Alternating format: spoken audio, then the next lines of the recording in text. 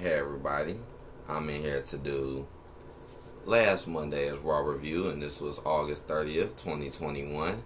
Now I know it took me a little minute to get to this, and a lot of people did say this show was pretty good, so I'm going to give my opinions on it. But let's start it off. So, the headline was Orton delivers a mighty RKO to Lashley after RK Bro retained their titles. That was the headline. Oh, what? So they ain't go. So they went straight to this. Rhea Ripley defeats Shayna Baszler. Hold on, cause that ain't how the show started.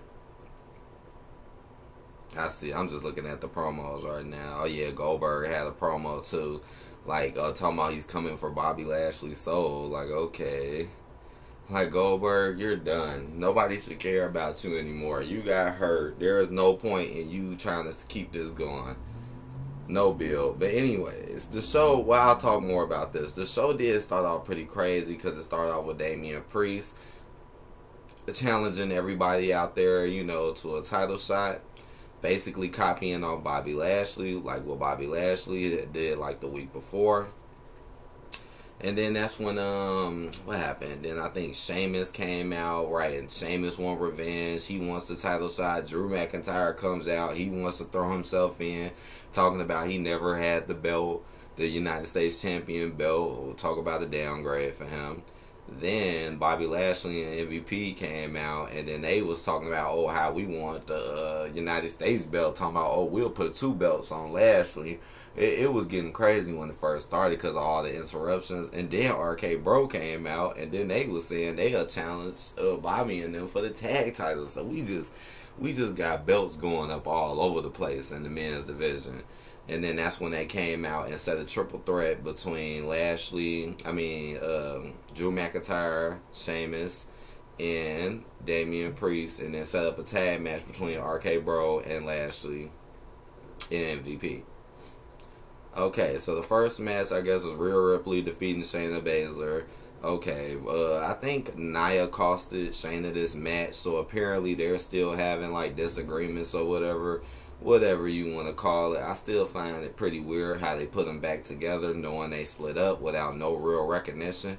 What was it, because Reginald left? I don't know. But anyways, Rhea picks up the win. Rhea has still been kind of over, even though she hasn't really been in a title situation like that now. Then you got the Viking Raiders defeat Jinder Mahal and Veer. So yes, Jinder Mahal is now tagging up with his flukies now. And the Viking Raiders are back. I don't think we've seen them in a while. So they had a match, and as you can see, the Raiders end up picking up the victory. So damn, they're over Jinder Mahal and Veer, yo. Jinder Mahal and them, man. What they gonna do with the Viking Raiders? Are they gonna try to get them a tag shot anytime soon? I just want to know. Are they? Then the United States Champion Damian Priest defeats Drew McIntyre and Sheamus in a triple threat match.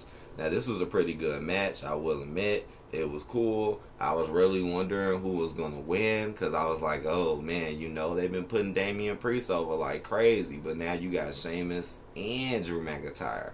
And through it all, Damian Priest wins clean, man. I'll read a little bit of this. It says, all 3 men laid it all on the line. Culminating in the Archer of Infamy. These damn names they be giving people. Earning the impressive victory after connecting with the Reckoning to McIntyre, getting the pinfall over the former WWE Champion, and retaining his United States title. Damn. They just got to throw that out there that he was WWF Champion, even though that was like so long ago. They got to still use that. So yes, they're putting Damian Priest over, man. The only disappointing thing about this Damian Priest is I felt like he just didn't really take no losses. Like, he fought a lot of the same people for the longest, getting wins over and over again, even in tag matches. Now he done picked up the United States Championship. Now they're just putting him in bigger matches, and again, he's not really losing. Like, that's crazy. I guess that's the easy way out, just having the champion win. So that is like the easy way out. But at the same time, he's still over. It's like, man, well, then he even coming at Bobby Lashley, so something to watch from him. Doudrop render Eva Marie unable to compete. Now this was kind of goofy to me. I mean, yeah, they're still keeping the role. Like, yup, the Doudrop and Eva Marie finally went against each other. They finally went against each other. But this is just, come on, Eva Marie gimmick is getting goofy.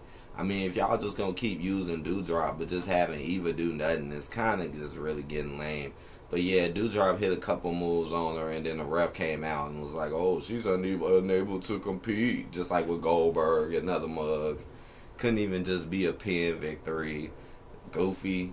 Eva Marie, at this point, I'm starting to feel like she just don't need to be here. If she ain't gonna be competing or doing nothing and just getting obliterated like this, come on now. And doing extra stuff behind stage, but then you get in the ring and it's just over before you even know it. Carrying Cross defeats Humberto Carrillo. Okay, so Carrying Cross is going up the ranks, I guess. I mean, Humberto, don't really care too much. Don't really like Carrying Cross that much.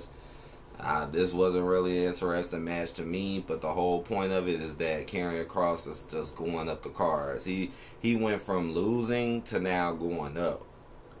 He had it different than Damian Priest. Like I said, with Damian Priest, he just came out winning. He came out with Bad Money, and they just had him winning everything. Even had him winning tag team matches with Bad Money. Like, I think he did win that one tag team match. But alright, let's move on. This is the match that everybody was talking about. Nia Jax defeats Raw Women's Champion Charlotte Flair. And this is supposed to be a contenders match, which doesn't make any damn sense at all, like I said. And people kept talking about this match. Now, when I watched this match, I did kind of feel like it was getting kind of ruthless. I don't know. I'm like, what, is it because they're two heels or whatever? I'm just like, yeah, man, this match did seem to get a little sloppy and out of control, if you ask me. And they ain't even going to mention it. If you read this, they won't even mention it. Nia Jax was out to take full advantage of her opportunity, or the opportunity, in action against Raw Women's Champion Charlotte Flair. It was a heated back and forth. Oh, they'll say it was heated, though. Back and forth battle that in the end saw the Irresistible Force pick up the win over the Queen. So, yeah, Nia ended up getting the win in this one, too, which was kind of wild. Unexpected. I really thought Charlotte was going to win. Probably everybody else, too. But I don't know. Everybody was talking about how Nia wasn't really selling right and was doing bots and stuff. And Charlotte, they was talking about they was throwing real blows. Now, I don't know if it was kayfabe or not. It's a possibility. They said there was no beef behind stage. But the match did get kind of gritty. I'll put it like that. And Nia picks up a win after acting a fool in that last match, too, with Rhea Ripley and Shayna. Let's not forget Nikki Ash is on Rhea's side, and Nikki didn't even compete today. I be feeling so sorry for Nikki. I swear they give too much hype to heels as champions. I swear it's like if you're a face and if you're a champion, you're gonna get either played like Bianca or you're just gonna get embarrassed like Nikki. You know, heels as champion is something that they just don't like. I mean, faces as champion is something that apparently this company does not like at the moment. Because that is just ridiculous, man. It's just heel champions. And then you see Becky turns heel. Like, oh, gosh. Omos defeats John Morrison. Okay, I find this match to be kind of pointless. I thought y'all was a tag team. Pointless match. Omos, I guess, is still looking strong. Gets the win over John Morrison. Even though, yeah, they did lie about some matches, too, last week. They said that Morrison was supposed to go against Miz. And they also lied about another match that they said was going to happen, never happened. And this was one of them. Then we got another pointless match. AJ Styles versus Xavier Woods. Okay, this is kind of pointless. AJ picks up the win. Okay, I'll read a little bit. It says, looking to pick up where his tag team partner left off, AJ Styles was in action against the New Day's Xavier Woods. Where is Kofi Kingston at? But it was far from smooth sailing for the Phenomenal One. Woods put forth an extremely valiant effort, but Styles ultimately came out on top after locking in the Calf Crusher for a submission victory. So he picked up. So Omos and AJ Styles both won in singles that night. And then here we go with the main event. Raw Tag Team Champion RK Bro defeats WWE Champion Bobby Lashley and MVP.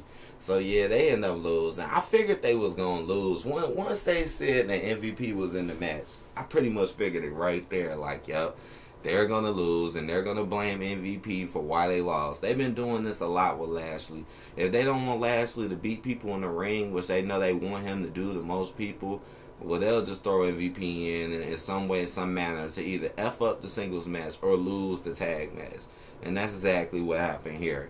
And yes, Bobby ended up taking the RKO like right after the match. But I'll read some. It says AJ Styles and Omos were a presence at ringside for the massive Raw main event. Oh, so they were there, huh? Like they're still competing. Randy Orton and Riddle had to do what they could to fight off the former Raw Tag Team Champions at ringside. Damn.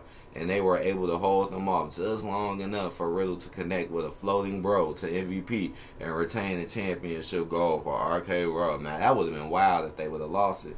It was some stakes on the line in this match for real.